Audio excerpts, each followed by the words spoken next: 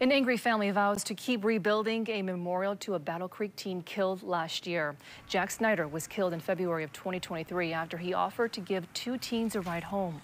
Yesterday, Snyder's family found out about a fire at the memorial they built after his death. Snyder's aunt and uncle say they are angry someone would do this on Easter, and they vow to keep a memorial at the location no matter how many times someone tries to tear it down. Won't stop. This memorial will be here. Will be here. And whatever is done in the darkness will come to light. So we'll keep rebuilding. And the two teens charged with Snyder's death have been charged as adults. The trials are scheduled to start later this month.